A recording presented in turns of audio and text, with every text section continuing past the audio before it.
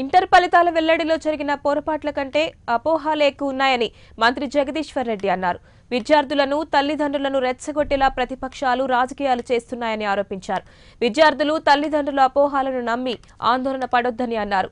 అగాత్యాలకు పాల్పడొద్దని విద్యార్థులను కోరారు. అనుమానాలు ఉన్న వాళ్లు రీవాల్యుయేషన్ కు అప్లై చేసుకోవాలని సూచించారు.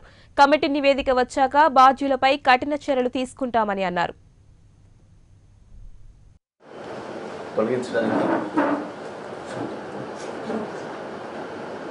నిజంగానే టెక్నికల్గా తప్పులు జరిగితే దానికి బాధ్యులు ఎవరు, అది ఏ సంస్థ ఏ వ్యక్తులు అనే విషయాలన్నీ కూడా తేల్చడానికి ప్రభుత్వం నియమించిన కమిటీ వేగంగా పనిచేస్తూ ఉంది.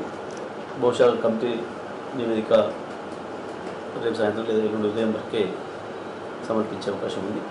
కమిటీ నివేదిక ప్రకారం దోషులుగా తేలిన వారు ఎవరైనా సరే, పెద్దవాళ్ళైనా కఠినమైన చర్యలు తీసుకోవడానికి ప్రభుత్వం సిద్ధంగా ఉంది. దయచేసి పిల్లలు తల్లిదండ్రులు ఎవరు కూడా ఆందోళనకు గురి కావద్దు.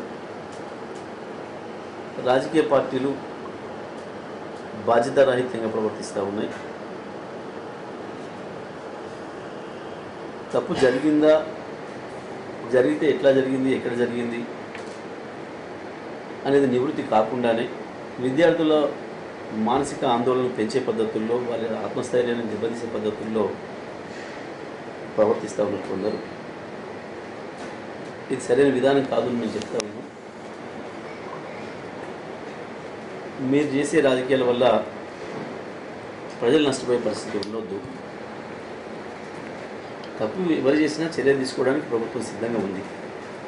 ఈ విషయంలో ఎటువంటి సందేహాలు కూడా తావులేదు. ఇది కమిటీ నివేదిక కొరకే ప్రభుత్వం వేచి చూస్తూ ఉంది. బాగానే తప్పకుండా చర్యలు ఉంటే, ప్రత్యేకించి విద్యార్థులు ఎవరైతే మేము రాసిన దానికి సరిపోయే పద్ధతుల్లో మార్పు రాలేదని భావిస్తున్నారో, ప్రతి సంవత్సరంలాగే ఈ సంవత్సరం కూడా వాళ్ళు రీకౌంటింగ్కు, రీవెరిఫికేషన్స్కు అప్లై చేసుకునే అవకాశం ఉంది. చేసుకుంటున్న చాలా మంది పిల్లలు, వాళ్ళందరికీ కూడా వాళ్ళు సంతృప్తి పడే పద్ధతుల్లో బోర్డు నుంచి రిలీఫ్ లభిస్తుంది. కాబట్టి ఎవరు కూడా ఆందోళన చెందే పని లేదు.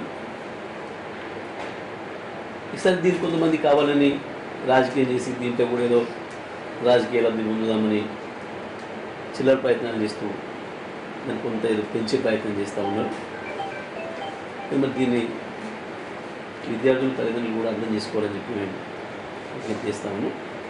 ఇవి సంస్థ ఉద్యోగుల అంతర్గత సమస్య తగాదాల వల్ల వచ్చిందా, లేదా నిజంగానే ఏమైనా జరిగిందా, ఈ అపోహలు ఎప్పుడు సృష్టించబడ్డాయి, ఎప్పటి నుంచి ప్రారంభమైనాయి, ఎందువల్ల ఈ అపోహలు సృష్టించారు కొంతమంది అనే విషయాలపైన కూడా ప్రభుత్వం దృష్టి పెట్టింది. త్వరలోనే బాధ్యులందరినీ కూడా తెలుస్తాం. తప్పకుండా